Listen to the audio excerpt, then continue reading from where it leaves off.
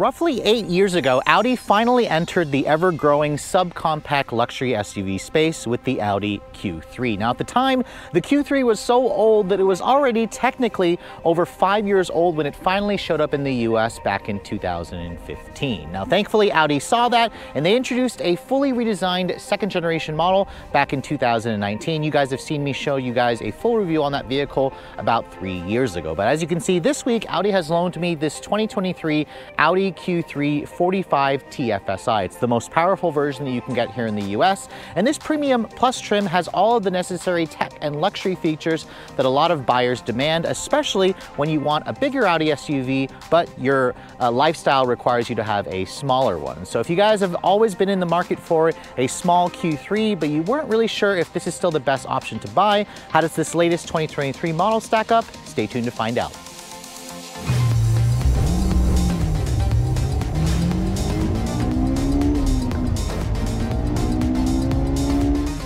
Now, the Audi Q3 was fully redesigned back in 2019, and here in America, Audi continues to offer this with only 2 powertrain options. In the other markets, they offer it with several high-performance variants, a diesel variant, but here in the US, we just have 2 different versions of a turbocharged 4-cylinder. Now, this model that I'm showing you is known as the 45 TFSI. It technically has a 2-liter turbo direct injection 4-cylinder that offers up to 228 horsepower and 258 pound-feet of torque. This engine is kind of a variation of the same engine that we find in the Volkswagen GTI and GLI. It technically has the lower output numbers from the GLI, though. There's also a 40 TFSI, which makes around 184 horsepower and 221 pound-feet of torque. So you get nearly 45 more horsepower when you go for the 45 TFSI model. I highly recommend stepping up to this powertrain. It's all going out through an 8-speed torque converter automatic. So Audi decided to get rid of the dual clutch from the prior generation. They still offer a dual clutch in the European market, but here in the US, it has a torque converter automatic. Quattro all-wheel drive is going to be standard, and fuel economy is rated at 21 in the city, 28 on the highway. This is actually designed to run on regular gas. It has about a 16-gallon fuel tank, so it doesn't require you to put premium, which is nice. Audi says 0 to 60 is around 7.1 seconds. It'll reach a top speed of around 130 miles an hour.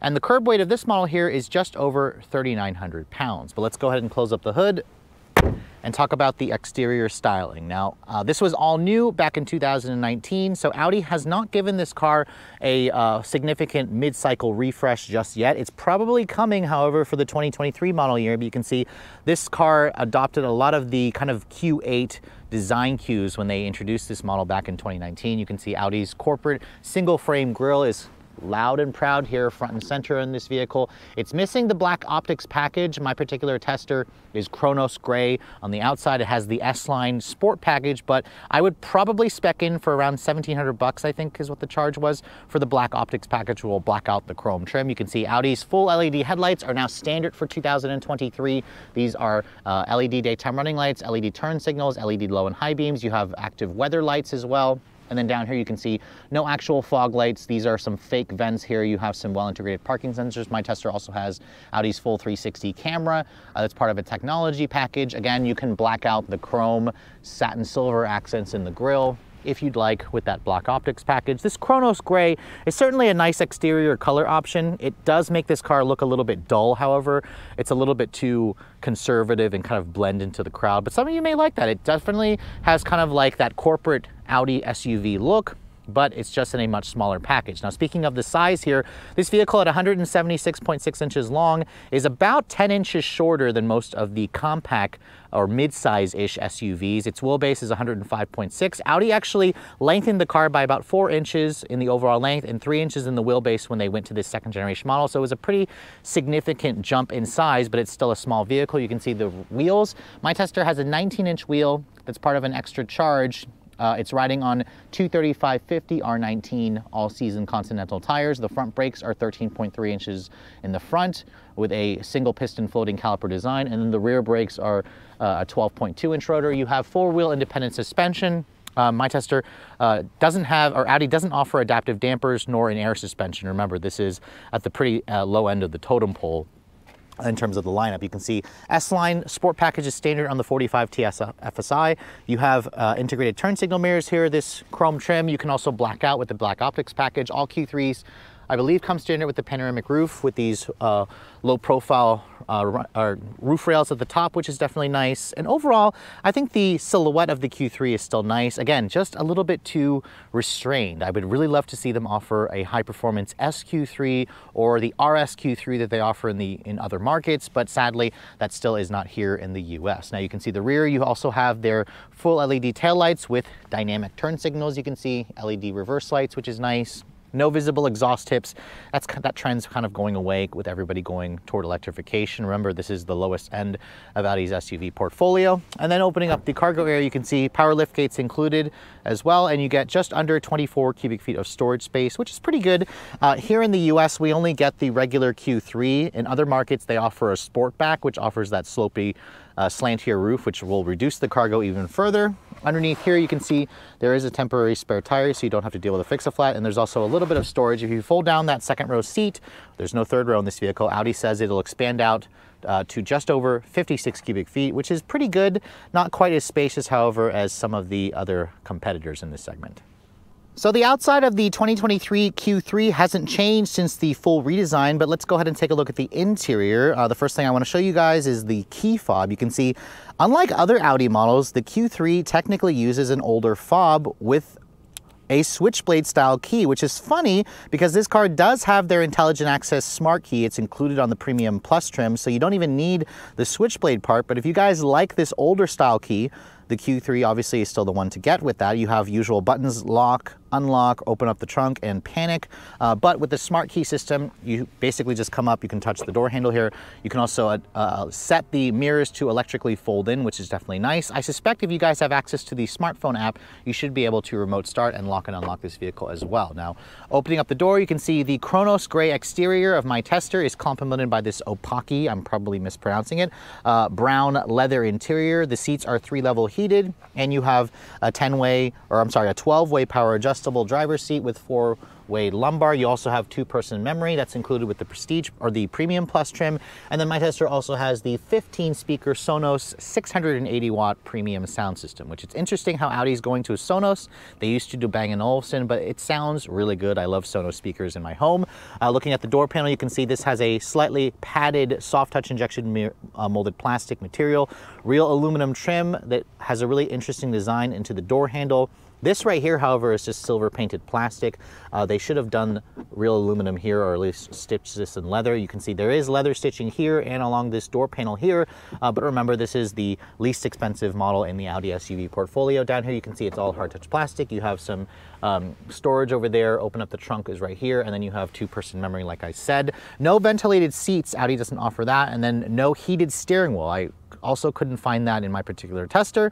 So that's a little annoying to see the lack of those features in a premium vehicle, even though this is Audi's smallest car. Now, being an SUV, this has a slightly raised up seating position. It feels more like an SUV versus the Mercedes-Benz GLA. It feels similar to the BMW X1. As I get in and shut the door, this is built on the latest MQB architecture, and it has a nice solid sounding thunk when you shut the door. Now, starting the vehicle up, the start stop button is right here. It's not blocked by the steering wheel, which is nice. And then when you start the vehicle up, you can see the mirrors will unfold themselves, and it has the typical Audi chime. And then my tester has the technology package. So we have a 12.3-inch virtual cockpit display along with a 10.1-inch Audi virtual display here, their infotainment system. Audi calls it MMI. It has Apple CarPlay, which is wireless, along with Android Auto. And you can see my phone connected to it pretty quickly. I've had a mixed bag with the system in other Audis where sometimes it doesn't connect to my phone. However, it's been working pretty well in my week's worth of testing with this car. So that's good to see. In terms of the materials on the dash, you can see this is a soft touch injection molded plastic, slightly padded. You can get more wood trim on this portion here. Without the wood, it kind of has like this texturized plastic. You have some aluminum trim here, along with some silver painted plastic, some piano black plastic trim. This actually lights up at night, which looks good, along with the rest of the ambient lighting. For an entry-level car, the ambient lighting looks good. You have dual zone automatic climate control, 3-level heated seats with, again, satisfying clicky buttons, which people love about Audis. The steering wheel, you can see, is actually a pretty large diameter. I'm surprised to see that it is so big. I would have liked to see a flat bottom wheel, although my tester is missing the black optics package. I'm not sure if they include a different steering wheel on that model. You can see there's paddles on the wheel. There's controls for the virtual cockpit here, where you can basically change the way the gauge function looks. You can put your GPS in here, which looks amazing. You can also put your audio information. You can also change the different layout of this. This is the sport layout. You can also go to a dynamic or a classic layout. The steering wheel itself is a manual tilt and telescoping adjustment with a good amount of adjustability and range. You have your cruise control controls down here for the Audi Adaptive Cruise with traffic jam assist. You can also control your volume here. The horn sounds good. It doesn't sound puny, which is what I expect to find in most small vehicles. And then down here you can see your drive mode selector is right here. Audi offers 5 different drive modes: in off-road, comfort, auto, dynamic, and individual.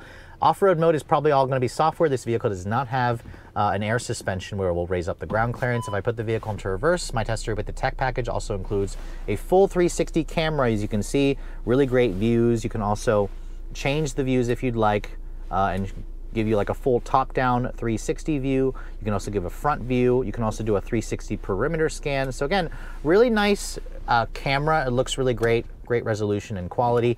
And then this system here is relatively easy to navigate and use. It also has, of course, navigation with the Audi Google Earth display, which right now I have it turned off to not show the actual Google Earth maps, which requires a data connection. Now over here you can see all Q3s come standard with wireless phone charging for 2023, which is nice. A lot more buttons over here again for your stability control system, auto start stop, downhill assist control, parking sensor defeat button over here, and then this controls the 8-speed automatic. I like how it's a traditional shifter with a manual mode and an actual sport mode in the transmission. You have 2 USB-C charging ports right there, which you can connect via your smartphone or use the wireless app, wireless connection. You can see electronic parking brake here. Nice cup holder area with a 12-volt power outlet. This padded armrest right here you can see is adjustable. It also slides forward and back.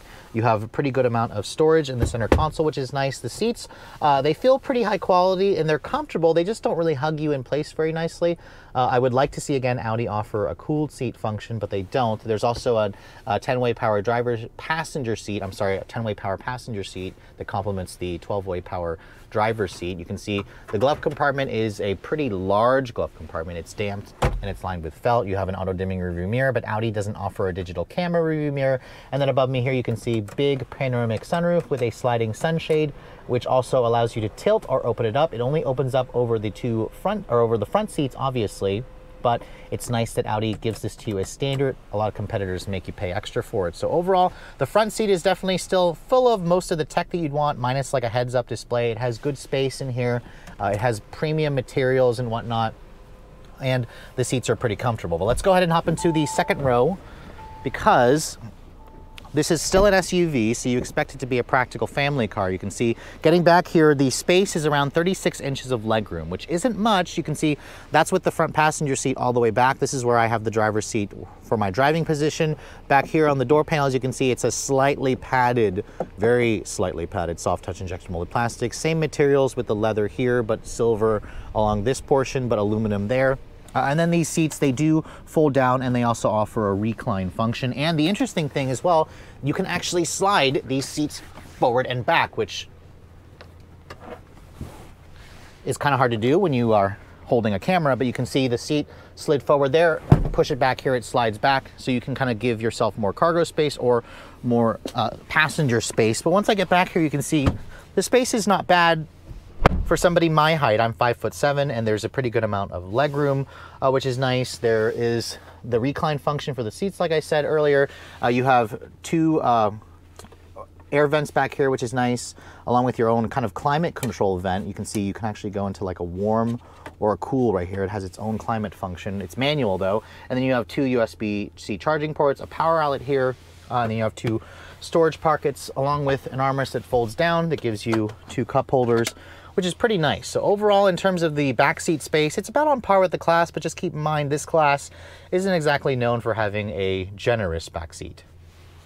So it's been a couple years since I've been behind the wheel of Audi's baby SUV. I was at the media launch for this vehicle way back in 2018, so it's been almost 4 years, or a little over 4 years, almost 5 since Audi introduced this car, so it's probably due for a refresh soon. But regardless, this is the best-selling vehicle in the segment. Audi outsold its competitors 2-1, so Audi obviously must be doing something right with the latest generation Q3. And even though it's not the most exciting choice, the one that we're driving here is the 45 TFSI model, which means we have more power, up to 228 horsepower. This is essentially the same engine that you'll find in the Volkswagen Jetta GLI, with, of course, a different transmission. This has an 8-speed torque converter automatic here in the US. But I've never 0 to 60 tested this vehicle. Let's go ahead and try it out. It's in sport mode. We'll brake torque it.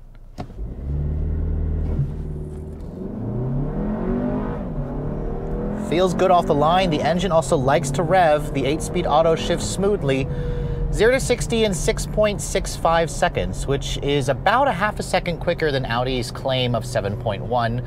And 6.65 is perfectly acceptable. I mean, I've tested the BMW X1. It was getting around the same time, I believe. The BMW might be a little bit quicker, actually.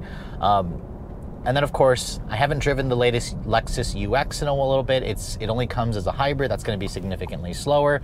And then, of course, there's the Mercedes-Benz GLA, which I have driven. But Mercedes is the only one that offers like a full-on high-performance version, which I really would love Audi to do an RS Q3 or an SQ3. But let's go ahead and try it one more time here because I want to see what we can get on this little stretch here. We'll brake torque it again.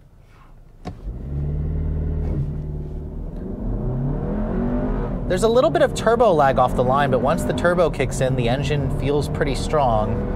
7.05 seconds there, and this is with it going slightly more uphill. So our first stretch of 6.65 on a level, almost level surface, pretty good acceleration. It's going to be quick enough for most people. This engine has a very nice flexible character. It has lots of low-end grunt. It also revs pretty well. It revs pretty strongly up to its 6,500 or 6,900 RPM Redline. The engine just has a little bit of turbo lag off the line, but you know what? Most people aren't going to drive the vehicle the way I just did. I only do that for demonstration purposes. And when the transmission is in its basic drive mode, I noticed that the 8-speed is a little bit slow to let go of its top gears. But other than that, you just feel really good mid-range. Anytime the engine goes above 3,000 RPM, the vehicle surges forward with very little fuss, and it feels like it has a lot of low-end grunt to where you don't feel like you have to push this engine. And when you do, it makes a good noise. It doesn't sound horrible. It doesn't sound overworked or taxed. And in terms of the handling, this is the latest MQB architecture. It's kind of, I want to say, in between the platform of the Mark 7 and Mark 8 GTI. The Mark 8 technically just came out, but the steering is relatively sharp and precise. The suspension also is definitely tuned for more of a comfort feel, which is fine given the mission of the Q3. And the Quattro all-wheel drive system is standard, and it does a really good job of putting the power to the wheels to get the vehicle moving. It is one of the best all-wheel drive systems in the business. Obviously no active torque differential, whatnot. That's not the mission of a regular Q3. The mission is to just drive this vehicle normally and on your day-to-day tasks through inclement weather. But this vehicle will hold its own when you put it into its dynamic mode. Now, kind of just driving here on this pavement, or on this straight road, the ride quality is comfortable. The quietness is also good. The visibility is excellent. The 8-speed auto, if you drive the vehicle in 7/10 day-to-day driving, it goes about with very little fuss. I think it's a good idea. It was a good decision for Audi to put a torque converter automatic in this car versus the dual clutch that you found in the prior generation or in Europe, because it's just a lot smoother in day-to-day driving. There's none of that shuddery feel that typically Audi Volkswagen does a really good DSG, but you can't get away from the fact that dual clutches just aren't going to be as smooth as a torque converter automatic in day-to-day traffic. But overall, I'm very impressed. Everything that I like about the bigger Audi SUVs is present in here. You have a solid build quality, you have a good ride quality, you have a flexible and willing powertrain, you have good visibility, you have good driver assistance tech, although this doesn't have the latest in Audi's software because this is, again, a car that's probably due for a refresh.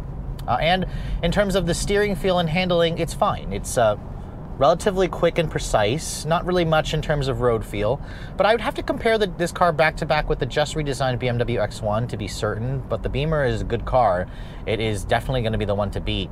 And I wouldn't be surprised to see Audi and BMW trading, jabs at each other on who's going to be the best seller for the 2023 or 2024 model year.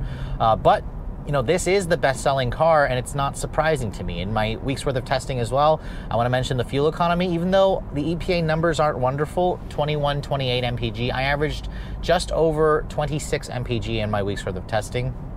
That is on regular gas as well. You don't have to put premium in this vehicle.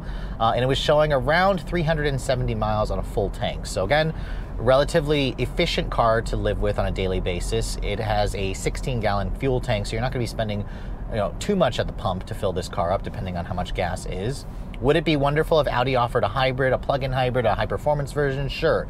I really think that Audi is kind of missing out, but they also probably want to keep the price low on this vehicle. They don't want to, intrude on sales of the Q5. And then there's also the all-electric Q4, which is technically based on the Volkswagen ID.4 platform. It's an all-electric skateboard platform. But there is still plenty to like about the latest Q3. The only problem is Audi doesn't really offer an option for enthusiasts, at least not in the US. But for those of you who just want a small baby Audi SUV that doesn't break the bank, that has plenty of acceleration, plenty of technology, a decent amount of space inside as well, it's pretty hard to beat the overall value that Audi offers with the latest generation Q3. So when the second generation Q3 came out back in 2019, technically its main rival, the BMW X1, was the best-selling vehicle. BMW sold almost 30,000 units back in 2018. However, the tables have turned and Audi has done something right, obviously, because Audi sold nearly 35,000 of these in 2021. It outsold all of its rivals basically 2-to-1 compared to vehicles like the BMW X1, the Volvo XC40, the Lexus UX, and the Mercedes-Benz GLA. So clearly, even though Audi doesn't offer very many variants of this model, like a high-performance version or an electrified version, buyers are snatching this car up. And after spending a week driving the 2023 model, it's pretty easy to see why. Because if you guys like their bigger offerings like the Q5, the Q7, the Q8, Audi has essentially captured all of that magic into a smaller package. The ride and handling is very premium and upscale. It's comfortable. It's well made. The interior technology in this vehicle, while Audi's tech is certainly starting to get a little bit dated,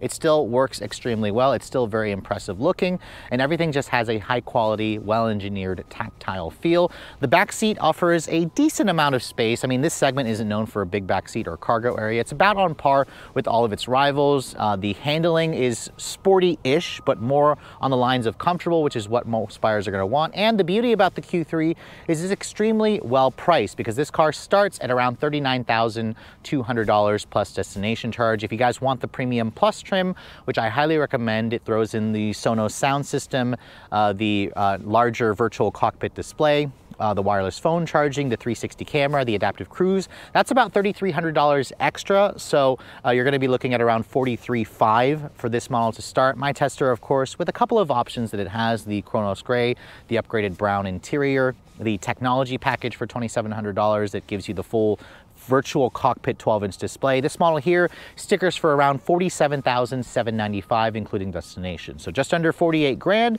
makes this car a really good deal in the segment. I mean, if you look at competitors like the Mercedes-Benz GLA, it is going to be a little bit more. The Volvo XC40 is going to be around the same price. The new BMW X1 is going to be a little bit more expensive, but I'd also say that that model is the one to beat, because BMW did a really good job with the redesign. And then, of course, there's the Lexus UX, which is the only model that comes as a hybrid in the segment, I believe, for now, but it also is significantly less powerful and it has less interior space. So the Audi Q3 is an extremely well-rounded vehicle, and it's easily one of my favorites if you're going to be looking in the subcompact luxury SUV space. With all that said, I hope you guys have enjoyed my full overview on the 2023 Audi Q3. If you're also looking to see the latest cars I'm testing, be sure to follow me on Instagram at Redline_reviews, like us on Facebook, and as always, guys, please keep subscribing to the Redline Reviews YouTube channel for all the latest reviews. Thank you so much for watching. I'll catch you all in the next video.